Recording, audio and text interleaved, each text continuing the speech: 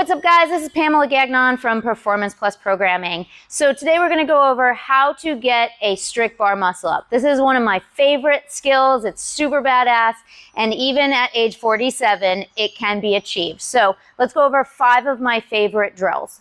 The first drill is going to be a weighted chest to bar pull-up. But what I want to talk about is the positioning we really would like at the top of that chest to bar pull-up. So when we pull down, we have to be able to pull low so we can transition. But what I don't want to see is the rib out too much, because it makes the elbows drop down and the transition a little bit harder.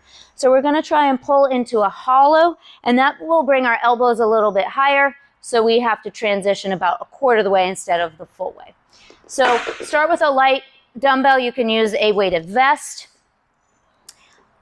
I'm going to squeeze, I'm going to get an over grip to make sure I can pull well, and I'm going to stay in hollow, and I'm going to pull through that top position in hollow. Obviously, the lower you pull, the easier the strict bar muscle up will be. But if you don't have the pulling strength, then it will be an impossible skill. All right, guys, drill number 2, definitely one of my favorite for all muscle up work, which includes ring muscle ups as well too, and that's going to be the Russian push-up. What does the Russian push-up help you do? 1, keep your core engaged, your whole body tight, and it allows you to learn how to fast transition from the pull to the press. So we're going to get down on the ground on our elbows. We want to make a 90-degree angle, stack our shoulders over our elbow, hands are spread. We're going to get that hollow body position. I'm going to drive my shoulders forward over my hands, and then I'm going to stay in the tension position before I press up. What I don't want to see is you drop, because I want full tension throughout the whole position.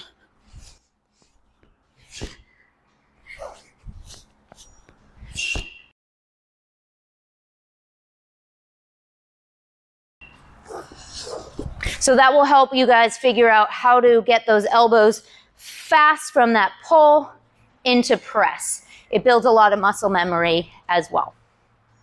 Drill number 3 is a seated banded pull down. This drill, you can build a lot of strength if you use a thick band, but right now I'm just building a little bit of muscle memory. So I'm going to get a band, I'm going to sit, and I'm going to pull down as low as I can go to my hip, and then I'm going to press. Then I'm going to release and come back down. Notice my grip is more of an over grip instead of my wrist being more of an extension. We want more of a flexion. So again, we're going to pull into hollow as low as we can go and press down, which will be that transition period of the strict bar muscle up, and then I'm going to come back and repeat. So once again, use a thicker band to build the strength. You can start with a thinner band to build that muscle memory.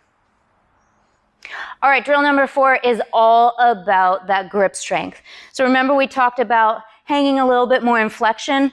I don't think you need a complete false grip to do a strict bar muscle up, but you do need to engage those forearms and get a little bit of that over grip so you can go from pull to press much easier. So grab a lacrosse ball, tennis ball, whatever you have. You're going to grab it, and we're going to hang with one hand over on the bar, and then the tennis ball or lacrosse ball over the bar. And we're going to build grip strength by squeezing the lacrosse ball and hanging. Start a low number, maybe 10 seconds per side, and then you will build up some endurance. Drill number 5 is definitely the most difficult of the drills so far. It will require you guys some body and spatial awareness as well as some strict strength. But it's working the eccentric portion of the strict bar muscle up, which is so important to learn how to control through that transition and build strength through that transition. Here's how I like to teach it. I like to do a pullover into the support position, because we're working on pulling strength and just honestly body awareness, which is important for all gymnastics and body weight skills. So I'm going to pull up, and then I'm going to pull my toes around the bar, keeping my eyesight on my toes. Now that I'm in top of support position, I'm going to do a slow negative.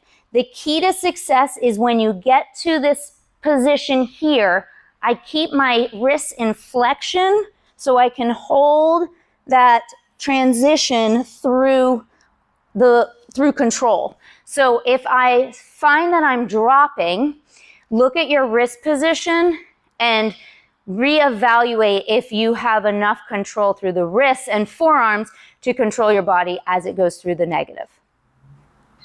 All right, guys, if you love these drills and you want some more help with getting your first strict bar muscle up or getting a better strict bar muscle up, check out our 5-week Performance Plus Strict Bar Muscle Up program.